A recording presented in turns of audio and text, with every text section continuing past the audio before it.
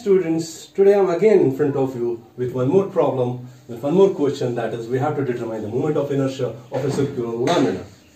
So this is a circular lamina, this bigger circle is the circular lamina, and the radius of the circular lamina is capital R, and we have cut an elementary ring out of this bigger circle. That elementary ring has a radius of small r, and this elementary ring has a thickness of dr, and there are two axes which are passing through its centroid, that is x-axis and y-axis. So these are the two axes which are passing through the centroid of both elementary ring as well as the bigger circle. So one thing which I need to explain here, that this time there is the third axis.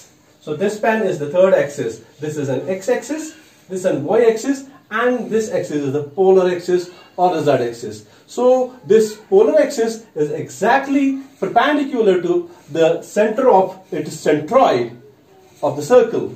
So these three axes are mutually perpendicular to each other. So we will determine the moment of inertia of this elementary circle as well as the whole circle about the polar axis, that is z axis. So let us start finding the moment of inertia of this elementary circle first. So we know that moment of inertia of the elementary circle, that is equal dA r square. That's area of the elementary circle and square of its distance. So what is the area of the elementary circle? That is the circumference, that is dA, that is the circumference of the circle is equal to 2 pi r, and its thickness, that is dr. So this is the area of this elementary circle. Now let's substitute this in the above equation. If we substitute this value in the above equation, what we are getting? That is, we are getting 2 pi r into dr into r square. So if we multiply this r with this, what we are getting? 2 pi r cube dr. So this is the moment of inertia of the elementary circle about its axis, that axis is polar axis. Now we are going to find out the moment of inertia of this bigger circle. So we will integrate this equation. So about the same axis, that is its z axis, we will integrate within the limits of 0 to r, because we are going to find out the moment of inertia of the bigger circle. That means the limits are 0 to r. So what are these? Above equation, that's 2 pi r cube dr. So this is a common term. As we did in the previous case, this common term will go out. So it is 2 pi 0 to r, inside is r3 dr. So if we give the limits 2 pi, we'll give the limits r4 by 4, 0 to r. Now let's substitute the value of r here. That means what we are getting, I'll do it here, we are getting Izz is equal to 2 pi r4 by 4. So 2 ones are 2, that is pi r4 by 2. This is moment of inertia of this circle about its axis, that axis is z axis. If we substitute the value of r here, we know the r is equal, or rather we can write down d is equal. What is d is equal? That is 2r, or that means r is equal to d by 2.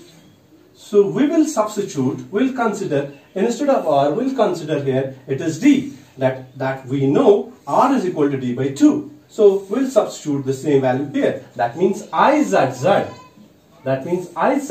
is equal to pi by 2, and substituting the r value here, that is d by 2, 4.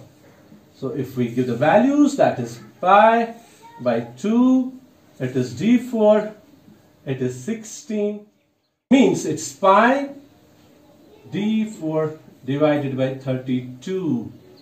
That means pi d4 by 32 is the moment of inertia of this circle about its axis, that axis is polar axis.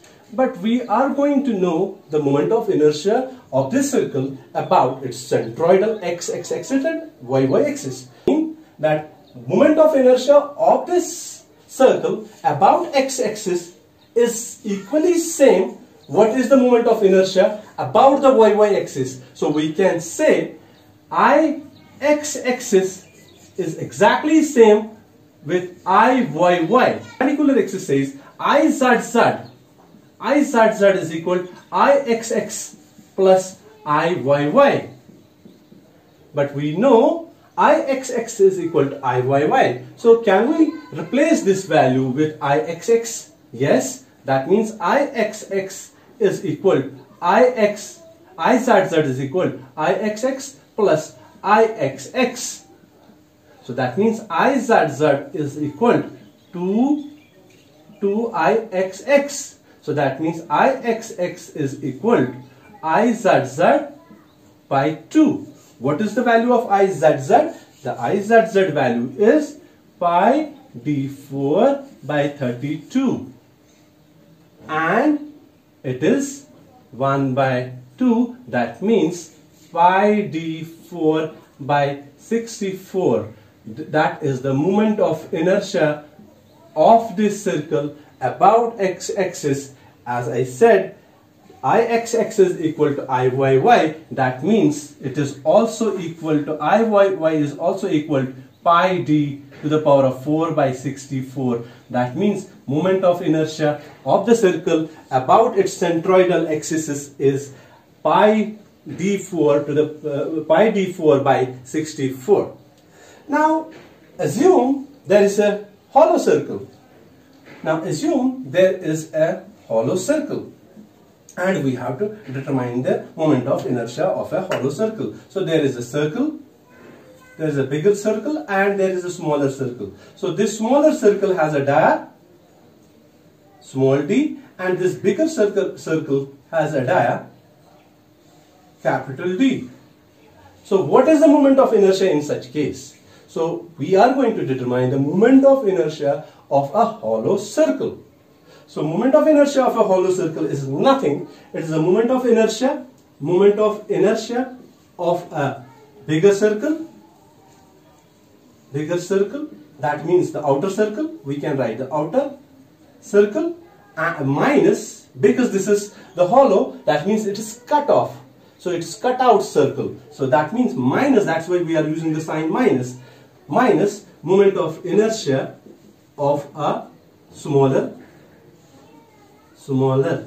that means inner circle. So what is the moment of inertia of the outer circle? As we know, it is equal to pi d to the power of 4 by 64. And since it's a circle again, so but it has a dia, that dia is smaller d. So we are going to use pi d to the power of 4, 64. So we can take d out, or we can say, we can take these constant terms out. That means pi 64 inside is capital D4 minus smaller d4 is the moment of inertia of this hollow circle. I hope you got this question, and please do keep watching and share my videos with your friends. Thank you very much for watching me.